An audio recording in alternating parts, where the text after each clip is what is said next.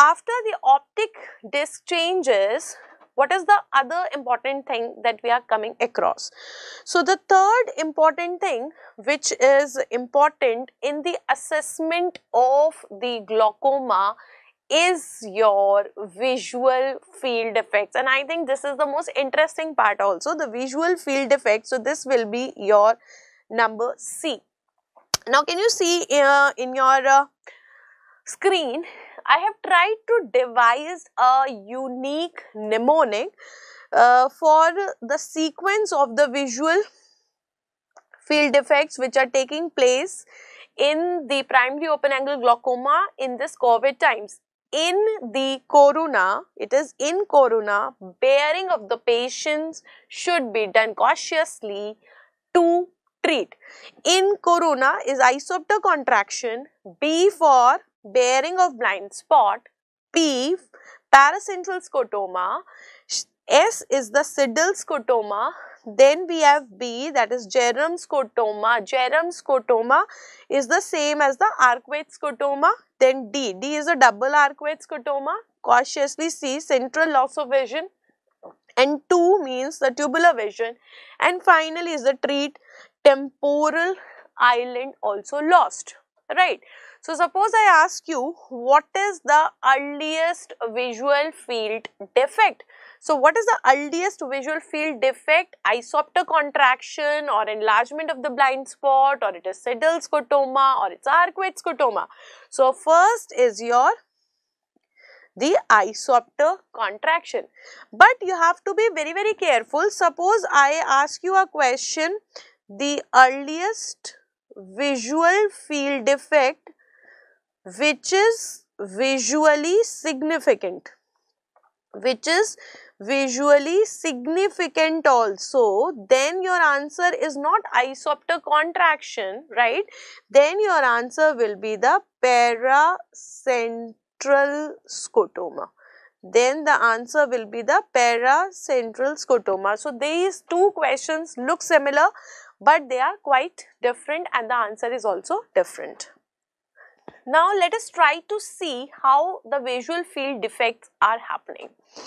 First of all, what is a visual field? Visual field, the total visual field is a isopter, the total area of the vision, the maximum that you can see superiorly, the maximum that you can see inferiorly, nasally, and the temporally. So for this you have to remember S nit means 50 degree, then 60 degree, 70 degree, and 90 or 100 degree. So maximum we can see in the temporal degree, while temporal field, while the minimum we can see in the superior field. There is a limited field superiorly, there is a limitation nasally, there is a limitation inferiorly, but it is the temporal area where I can see the maximum, right? Now see, when I say what is total visual field, I told you that it is the isopters. Can you see? These are different isopters. So a number of isopters are present in the visual field. So all of these are actually the isopters, and can you see they are representing the different degrees, 10 degree, 20 degree, 30 degree, 40. So this is your horizontal raphe and one is your vertical axis.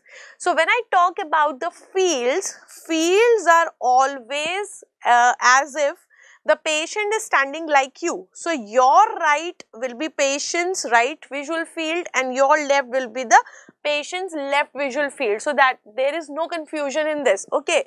Then we have got something called as the blind spot. This blind spot is actually lying between 10 to 20 degree area in the arcuate area, and this is the area of the optic disc margin where the optic disc is starting. So you have a vacuum there, so no image is formed, therefore this area is called as the blind spot, okay. Now let us try to see the distribution of the retinal fibers, because basically it is these distribution of the retinal fibers on which these visual field defects are depending.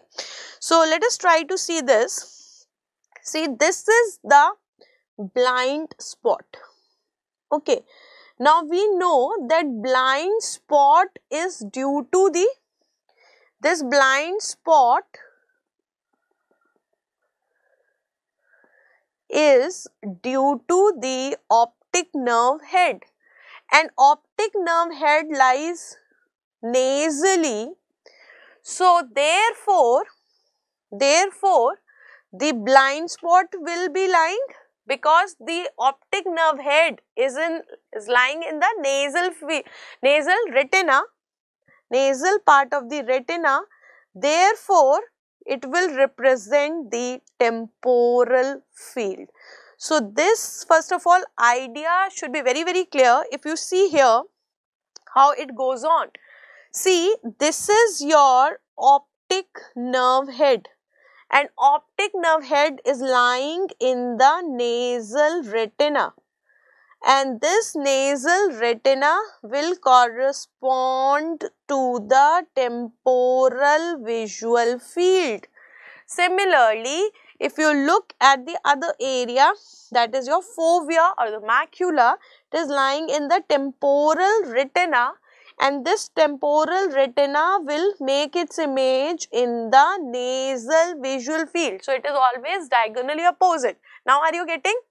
So if you look at the picture here, so your blind spot is always lying in the temporal field, and it represents the nasal fibers. Okay, so now what is happening, on the nasal side, because this is your optic disc, so it will represent the blind spot in the temporal field. So we have got fibers which are the radiating fibers. So these are your radiating fibers which are present in the nasal retina. They are present in the nasal retina. These are the radiating fibers, superior radiating fibers and the inferior radiating fibers. While if you see the temporal side, in the temporal side we have got the arcuate fibers. These are actually the arc-like fibers. Can you appreciate this? These are also the arc-like fibers, something like this. So these are the arc-like fibers called as the arcuate fibers. These arcuate fibers are lying in the temporal retina.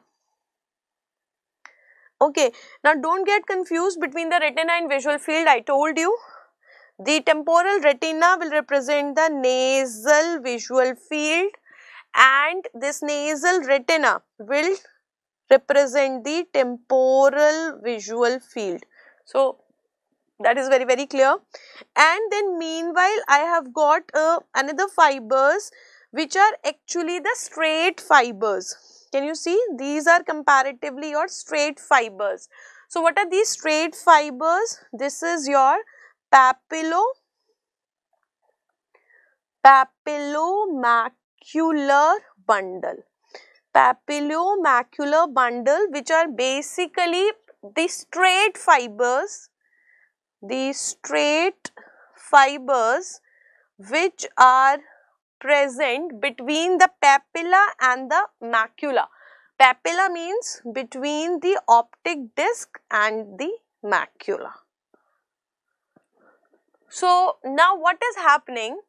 The arcuate fibers are actually the fibers which are most sensitive to the glaucoma.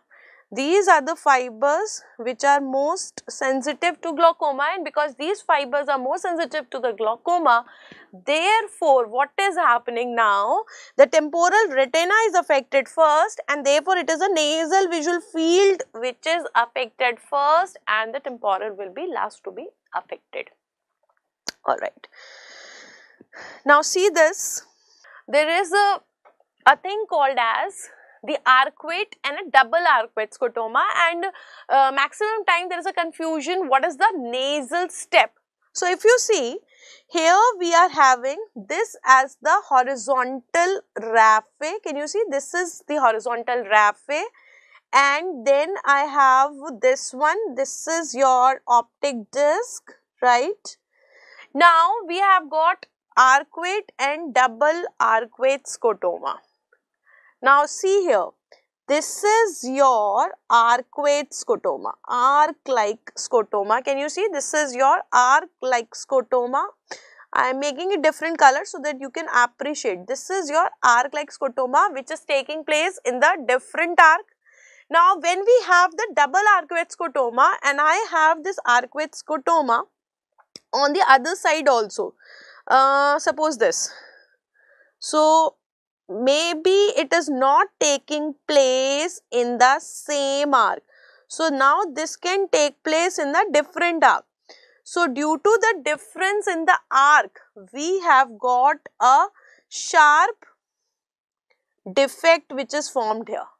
So this is actually called as the nasal step. So I hope this is now very clear.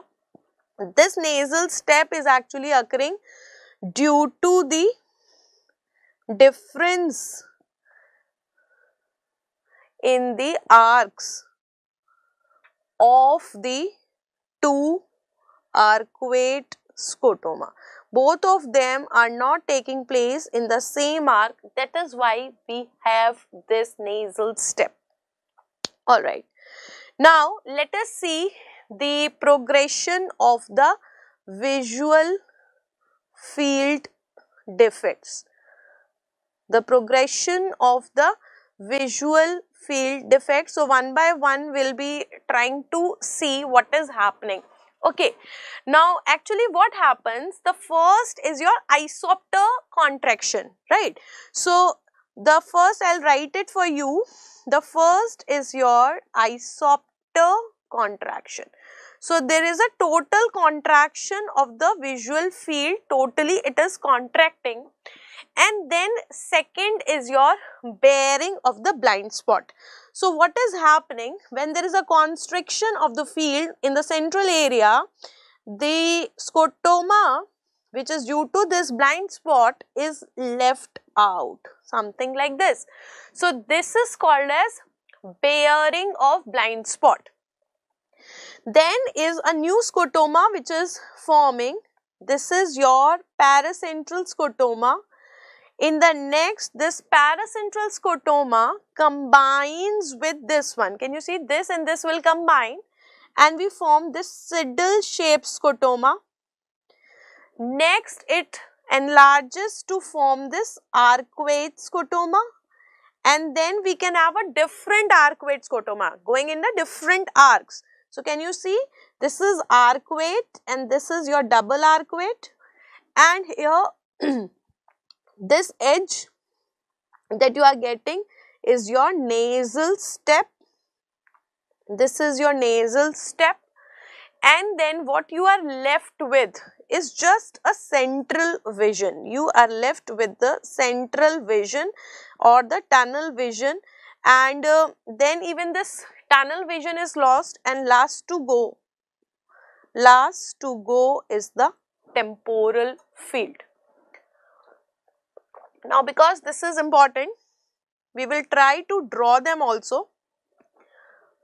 So this is your isopters, right? And here you can see this is your blind spot. Okay. So what is happening in the first one? There is a constriction of the field and it is leaving this blind spot out. So the blind spot has been spared out of your central field. So this will be called as the bearing of the blind spot. Okay. Then in the next we have got a new scotoma which is forming. This scotoma is called as the paracentral scotoma. Paracentral scotoma, this is the earliest which is significant. and then what is happening, this one and this one are combining. Okay, so we are getting a, suppose this was your paracentral, so both are combining to form a scotoma like this. So this is called as the Siddle scotoma. Siddle scotoma. Next it forms the arcuate scotoma. So we have the arcuate scotoma. Now when you draw the arcuate scotoma, see, be very careful how it is going. Okay, so you have to form, suppose it is coming in this arc like this, and this is going in this arc, and it is something like this. So this is your arcuate scotoma, right? This is arcuate. Similarly, we can have the double arcuate. Now this can take place in a different arc. So suppose this is going like this and it is coming like this.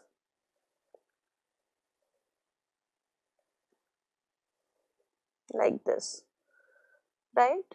So this is called as the double arcuate scotoma. This is your double arcuate scotoma, and always remember that this arcuate scotoma is the other name of the Jerem scotoma. It is also called as the Jerem scotoma because you know the arcuate fibers are called as the Jerem's area. The arcuate fibers 10 to 20 degree. This area is called as the Jerem area. Therefore, if you are having any scotoma in this area, that will be called as the Jerem scotoma. It is something like this. Now, slowly and gradually, all this is gone, all this is gone, okay, and you are just left with a central area of the vision. This is left, and all the other thing is gone. So, you can draw it something like this. Everything has become black here. Everything is gone and just the central vision or the tunnel vision is left, right? So, see here, we have got the tunnel vision here and you are left with a very tiny vision. Everything is gone apart from this, okay? Everything is gone apart from this, like this. So, what is this left actually? You are left with the tunnel vision or the tubular vision, okay. Now, what is there? Even this will also go, and what is left is this central area in the temporal side. So, this is gone, okay. This is gone, everything, this has also gone. So, in the last, you will be left with a very small vision, and that too on the temporal side because that is the last to go.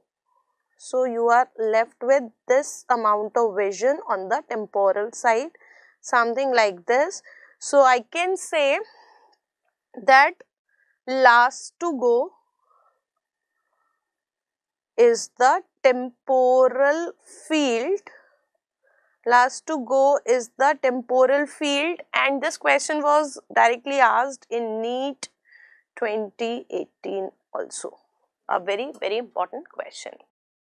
Now, let us try to see some of the principles of perimetry because again it is important.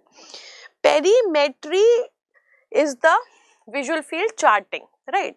So, we have got two kind of perimetry, static perimetry and kinetic. Static means the object is fixed. If you are doing the perimetry and the object is fixed, then it is called as a static perimetry. This is basically used for the glaucoma. We are using the static perimetry. Well, second is your kinetic perimetry where we have a moving object.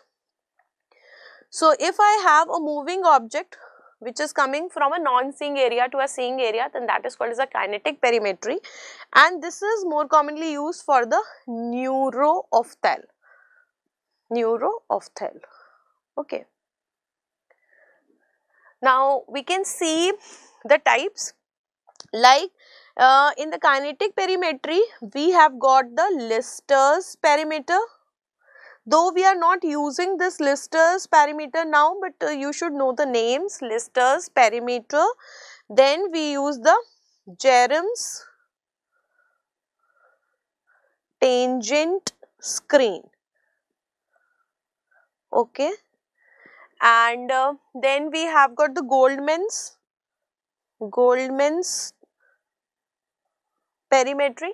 Now, Goldman will be present on both the sides. Here also we have Goldman's, and here we are also using the Humphreys field analyzer. Humphreys field analyzer, right? This is your HFA, and basically it is a kind of automated perimetry. It is a kind of automated perimetry. Now, let us try to see. If you see the different kinds of the visual field testing, like we have a confrontation method. Confrontation method is a bedside method. So, I will show you this. Jerem's is your kinetic, Goldman's static plus kinetic both, and Humphreys is your automated. This is your automated perimetry, right? And there are two things important, the two strategies that we are using in Humphreys. One is the Sita, and another is the swap. What is Sita? This is your Swedish interactive threshold algorithm. Well, what is swap? Short wavelength automated perimetry. So, you should know that these are the two strategies that we are using here, right? Now, let us see this one. What is this? This is your Humphreys field analyzer, right?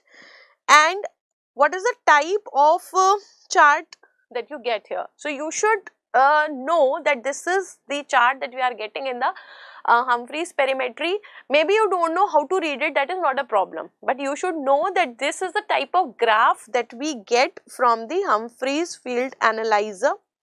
Then second thing, Humphreys field analyzer is mainly the static perimetry. And thirdly, which eye it is. So, I told you your right eye will be the right side and your left eye will be the left side. So, if this is my right side, so this will be the right eye field, and on the left of me is the left eye field. Okay, how I am saying this? Because here I am getting this blind spot, and here also I am getting this blind spot. Blind spot means temporal field. So, this temporal field and this temporal field. So, the right eye this, field this, and left eye field this. Okay. Then, see the different kind. Now, this is your what you called as the Jerem's tangent screen. This is also not very commonly used now, but you should know, right? And this the white dot that you are seeing, this is the fixation point, the white fixation point, right? Then see this one. Can you see a goal bowl type? So, this goal bowl kind of thing that you are seeing, this is Goldman's. So, with one which is goal is the Goldman's perimeter, right? And then you can also see this is your confrontation method. Confrontation method. Confrontation method is used for the peripheral visual field charting, and also it is a type of kinetic perimetry. So, how to do it? This is actually a bedside test that we can do. This is a bedside test in which a patient is confronting the doctor, right? Patient is sitting just in front of the ophthalmologist, right? And the person who is examining is considered to have the normal field. Okay, so what we are doing, we are closing same side eyes, not the same eye, same side. So if the patient is closing the right eye, examiner will close the left eye like this, and we ask the patient to look into the other open eye, and we'll bring some moving object, we'll keep it in the center between the patient and myself, and then I'll try to bring it.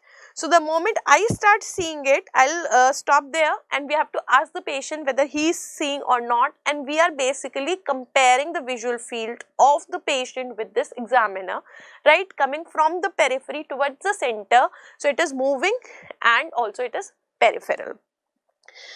Then see this, the arc-like. The arc-like is called as the Lister's parameter, not used now. This is also not used nowadays.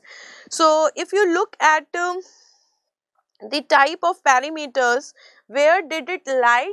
It was in the kinetic, but now it is not used. Then there is another way of dividing this visual field charting, that is your central visual field charting and the peripheral visual field charting. Central means if I am seeing just 0 to 30 degree. Periphery means from 30 degree to beyond. So this can be done with the help of the campimeter, and this is done with the help of the perimeter, right? Now we'll be starting with the treatment of open angle glaucoma. As you know that the main therapy is the medical therapy, and there are a lot of many questions which are coming from this, so I'll try to cover them all. So the first which I use are the beta blockers. They are the most common, most popular, and where they are acting, actually their mechanism of action is decreased aqueous formation, acting on the beta receptors of the ciliary processes, which are located in the pars plicata part of the ciliary body. Now you know, amongst this most commonly used is your non-selective timolol. Timolol is basically used 0.5% 2 times a day, a very good drug, but the main problem is that it is contraindicated in the cardiopulmonary diseases. It is contraindicated in cardiopulmonary diseases, be it bronchial asthma, we have atherosclerosis, we have COPD, right? And there are certain conditions where you should not use them, like the heart conditions, atherosclerosis, then we have bronchial asthma, we have COPD, congestive heart failure, coronary artery diseases, and also the diabetes. The reason is that it masks the effects of the hypoglycemia. So if the patient is having some cardiopulmonary disease and you are not able to use the timolol, that what we can use? We can use the selective drug. The selective drug, that is betoxolol, that is also acting by decreased aqueous formation, but the advantage is that it is increasing the blood flow to the optic disc, and therefore it is the drug of choice of the normal tension or the low tension glaucoma. Then we have got one more drug, that is cartiolol. This cartiolol is the drug of choice in hyperlipidemias, okay, and it is a non-selective beta blocker, okay. Alright. Now previously actually beta blockers were drug of choice, but now your drug of choice is the prostaglandin F2 alpha analogs, and they are working by increasing the uveoscleral outflow. We have latanoprost, we have bimetoprost, we have got travoprost, and there is a long list of the adverse reactions which are occurring due to these prostaglandin analogs.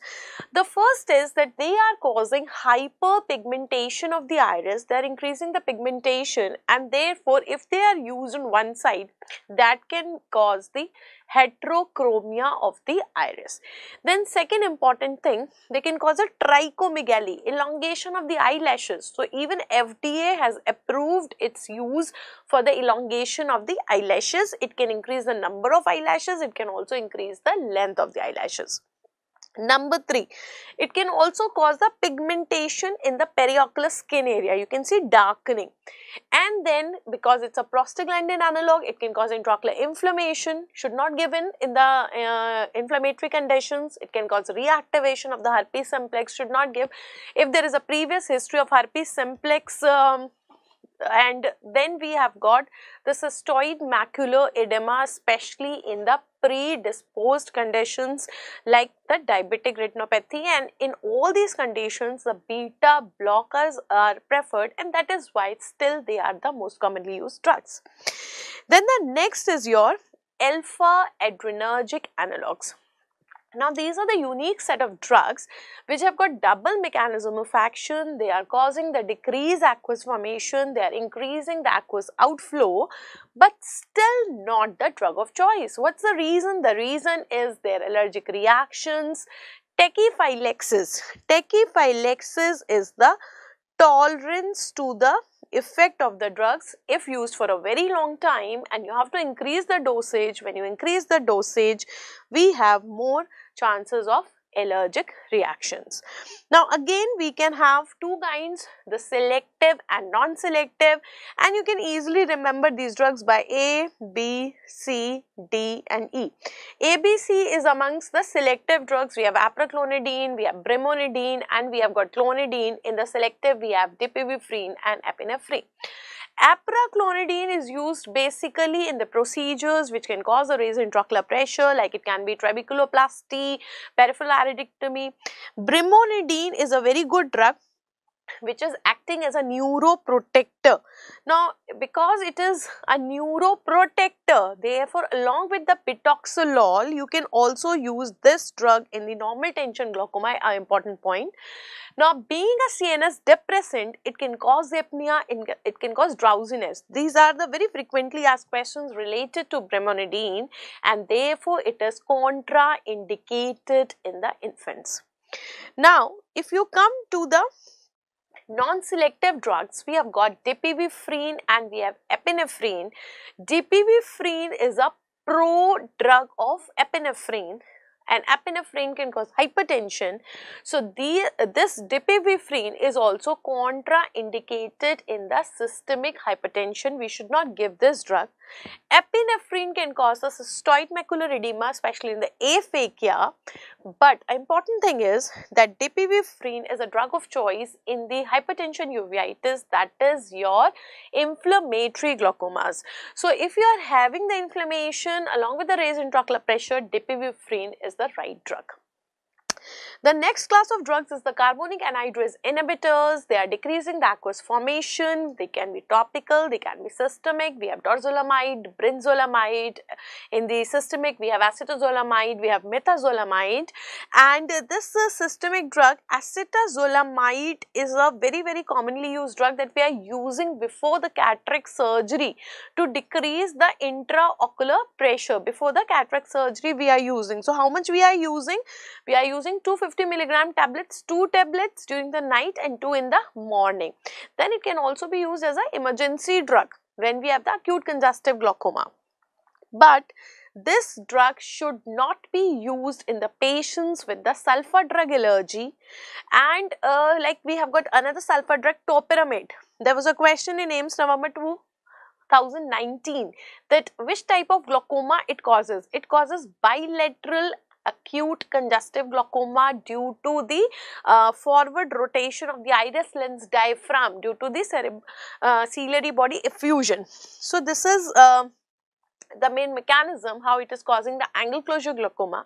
Then we have got a number of adverse reactions which can occur due to these carbonic anhydrase inhibitors. Again, you can remember them with ABCD. We have A for anorexia, we have got B for blood dyscrasias, we have got B for bad taste, C for sickle cell crisis, D for discomfort, D for depression, hypokalemias, paresthesias. So, there are so many things which can be caused by this. right? So we have got anorexia, bad taste, we have got blood dyscrasias, crisis, sickle cell crisis, depression, discomfort. Discomfort is mainly the GI discomfort. Then finally we come to the hyperosmotic drugs. We have orally used glycerol, we have IV used mannitol, and basically these drugs are acting by causing the decrease in vitreous volume, not acting on the aqueous volume, and that is why they are not used as a maintenance drugs. These are mainly used to in the times of the emergency to shift the volume of the fluid from the vitreous to the ECF, and that is why these drugs are contraindicated in cases of the volume overload conditions. Alright. Now there is a new class of drugs that can be used, and these are your Rho kinase inhibitors, and we have a drug nitarsudil in this category. Now these drugs are also the anti-glaucoma drugs, and they are acting by three mechanism of actions. We have decreased aqueous formation, we have got increased aqueous outflow also, and plus we are also having the increased venous episcleral venous pressure. There is a very important side effect of this drug, and that is your vortex keratopathy or the cornea verticillata. Alright. Now those of you have already been maintained on these drugs, that's not a problem. But suppose the patient is not controlled, then what we can do? Then the second is that we can go for the laser trabeculoplasty. Then we can go for the laser trabeculoplasty, and laser trabeculoplasty we can do with the argon laser or the diode laser, or we can use the frequency doubled ND-YAG laser, right?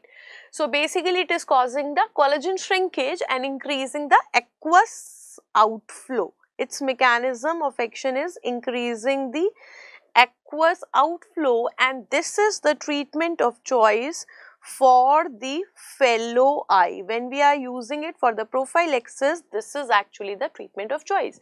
Now those who have even failed this, then we can do finally the third resort, and that is your trabeculectomy.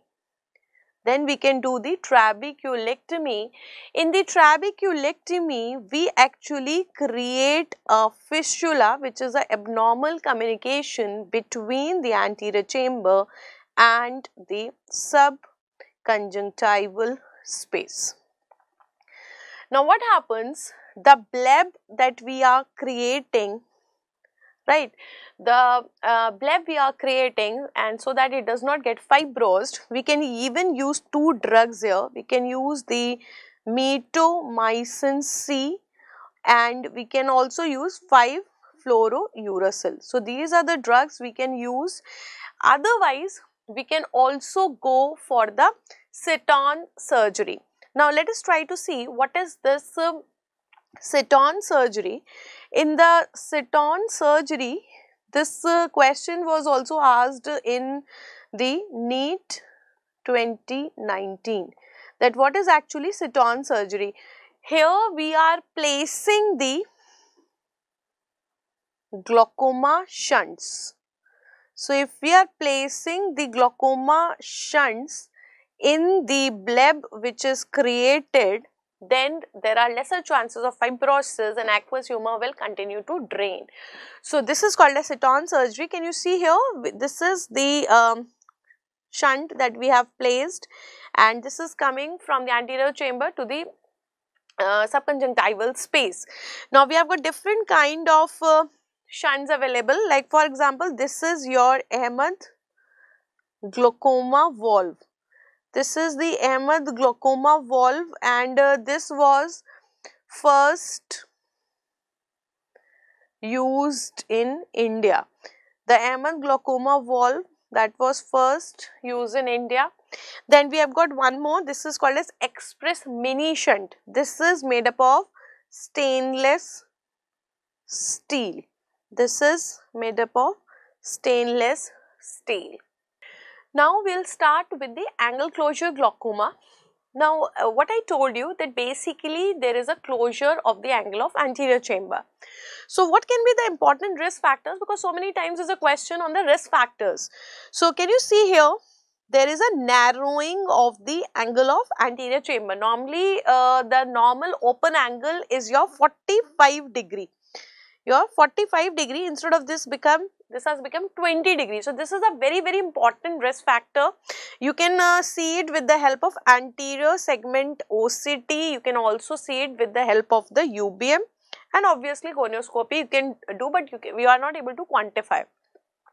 So, what are the important risk factors that we are getting? We are getting the small eyeball, then we have small cornea. It is not flat cornea, small eyeball, small cornea. Then we have got this, that is your shallow anterior chamber, which is found in hypermetropes. So, hypermetropes have more chances of angle closure glaucoma, while myopes were having more chances of the open angle kind of glaucoma. Then this is more common in females more than 50 years of age, along with the type A personality. So, all these are the risk factors, and risk factors are always asked. Now, if you see that how we can analyze that this is actually a narrow or a shallow anterior chamber. So, for this we can see the eclipse sign. What is this eclipse sign? See, if I am showing the light from the temporal side and the anterior chamber is normal, then I will not see any shadow. Can you see, there is no shadow? But if the angle of anterior chamber is very narrow, right, then I will get a very fine crescentic shadow there. This crescentic shadow means that there is a narrowing in the angle of anterior chamber, and this is called as the eclipse sign. Alright. Now, look at the main precipitator of this attack. So, if you see the attack of the primary angle closure glaucoma, it usually comes due to the mid dilatation of the pupil. Mid dilatation of the pupil can be due to the rainy season, or it can be due to the dim light, or it can be due to the emotional stress.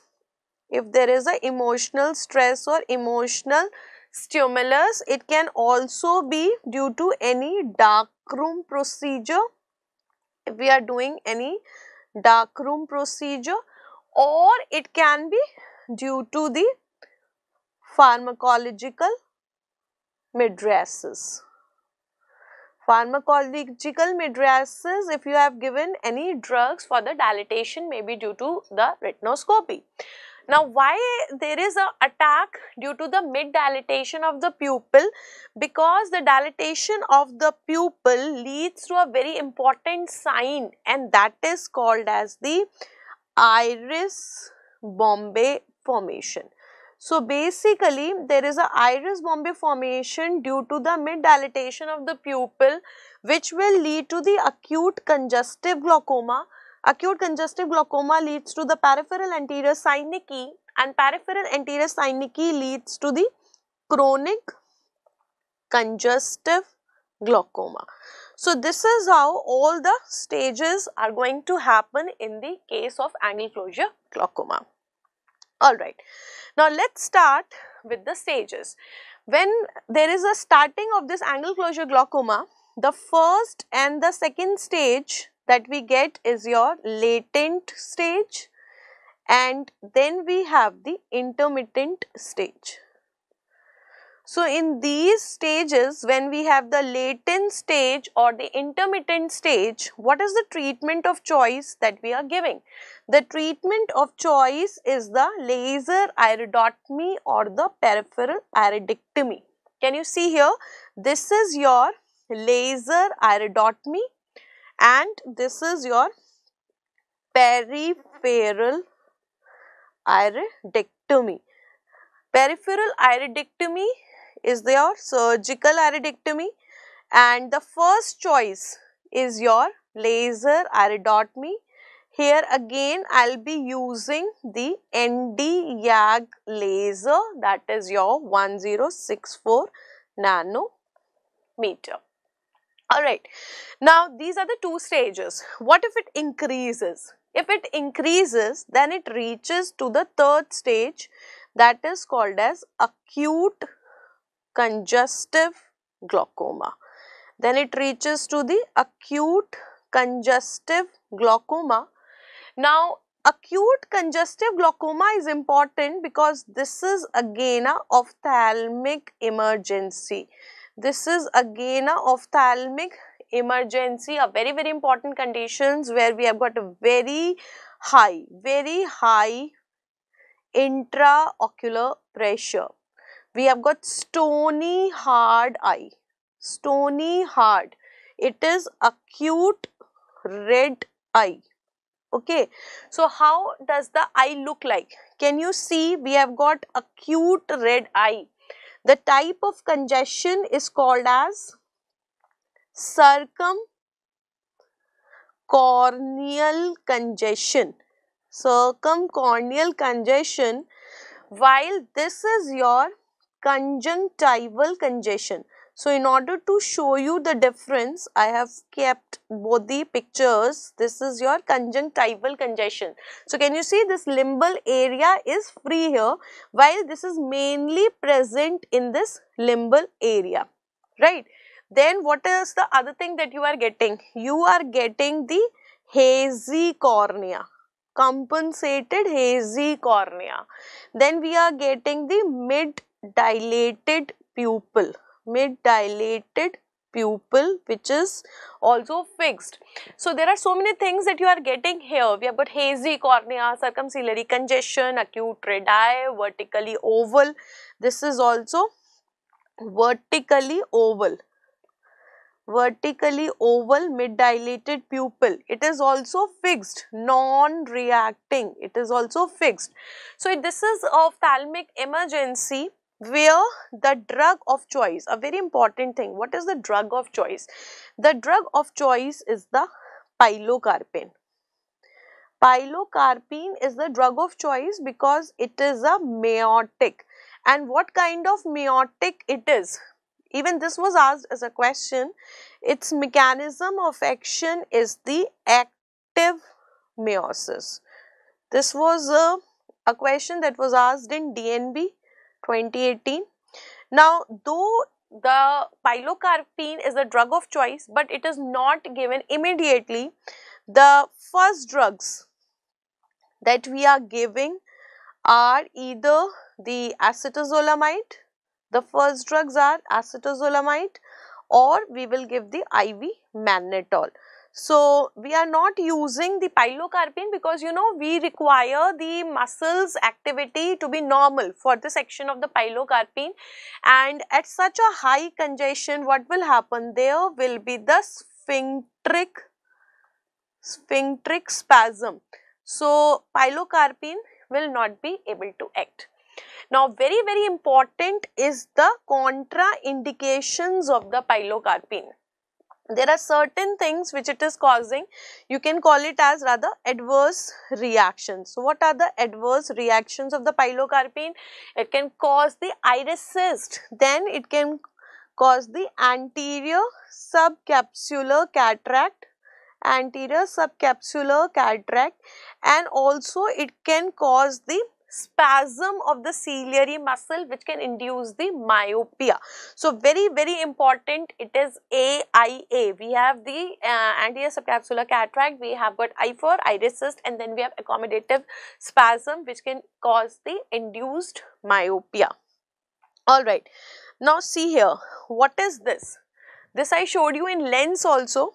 So, these are actually called as the colored halos.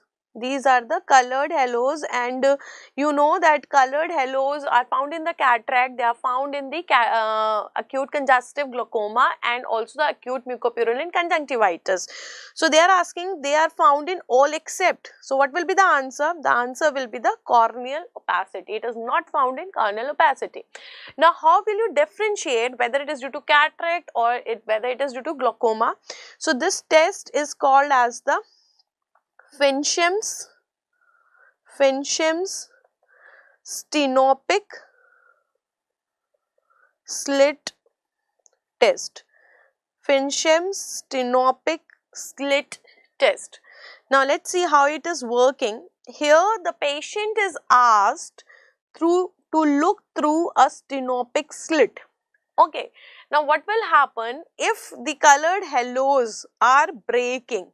If they are breaking, they are scattering.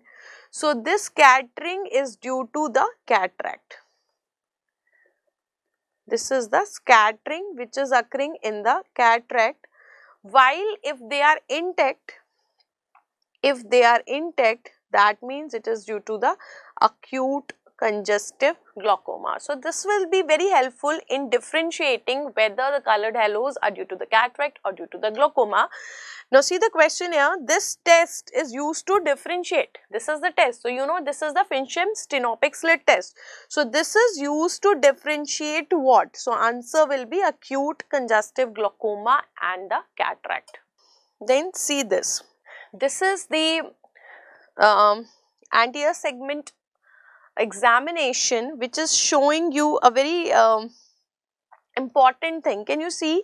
This is your iris here, and iris ballooning is taking place. This is your iris ballooning, right?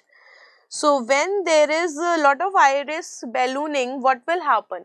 This iris ballooning will lead to the iris Bombay formation, and iris Bombay formation will lead to the acute congestive glaucoma. Acute congestive glaucoma, there will be sudden closure of the angle of anterior chamber, and this will lead to the synecdoche. This is your peripheral anterior synecdoche, and once the synecdoche are formed between the cornea and the iris, there will be chronic congestive glaucoma. Chronic congestive glaucoma. So this chronic congestive glaucoma will be your stage number 4. After the acute congestive glaucoma, we have chronic congestive glaucoma. Can you see? This is the picture which is showing you the iris Bombay formation, right? So what will be the treatment of choice in the chronic congestive glaucoma? We have got treatment of choice, that is trabeculectomy. You have to perform the surgery because you know once the synecdoche are formed, the miotic as well as iridotomy won't help. Then finally, we are coming to the stage number 4, that is your 5th. This is called as absolute glaucoma. Absolute glaucoma. So what you are getting in this absolute glaucoma, we are having the painful blind eye. Painful blind eye is present, right? So what is the treatment of choice here?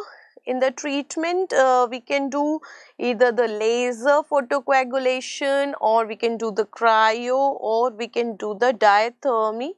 And if they are not working, then simply we can go for the enucleation. Then we are going for the enucleation, right? Now we will see some of the important secondary glaucomas. Secondary glaucomas, right? Now see the first one. Can you see the vessels over the iris? This is rubeosus iridis, and rubeosus iridis can lead to the neovascular glaucoma. And neovascular glaucoma, we have got two important things here. The most common cause is the PDR, proliferative diabetic retinopathy, and another important thing is that it is also found in CRVO. It is also found in CRVO, but it is not the most common cause here. In CRVO also we get, but it is not the most common cause. But this glaucoma is called as the 100-day glaucoma. That is why it is important. This was also asked as a direct question in your NEET 2018. 100-day glaucoma, right? Then coming to the next. Can you see here? We have got the pigments on the posterior surface of the cornea. These are the Krukenberg spindles. These are found in the pigmentary glaucoma. Pigmentary glaucoma, Krukenberg spindles. And what are these? These are actually the pigments on the posterior surface of the cornea. Pigments on the posterior surface of the cornea, Krukenberg spindles. Now, in this pigmentary glaucoma, we also get one thing, and that is called as the Sempau-Lazy's line. So, what is this? This is your Sempau-Lazy's line, right? This is actually Sempau-Lazy's line. If you see, this is a gonioscopic finding. Gonioscopic finding where you are getting the pigments along the Schwalbe's line. Pigments along the Schwalbe's line. Now, there is another secondary glaucoma. This is called as your pseudo. Is this visible? Yes. It is a pseudo exfoliation. Pseudo exfoliation syndrome. In this pseudo exfoliation syndrome, we have got the dandruff-like material. We have got the dandruff-like material which is there in the anterior segment, right? And due to which again we will have the secondary open angle glaucoma. Let us see this. This is again your pseudo exfoliation syndrome. Can you see? This is lot of dandruff-like material which is present here. Then see this. Now here in the UBM you are able to see a very important thing. What is this? This is anteriorly rotated ciliary processes which leads to the misdirection of the ciliary processes.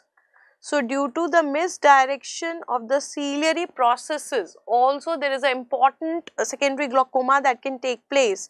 That is called as ciliary block glaucoma, also called as malignant glaucoma or the inverse glaucoma.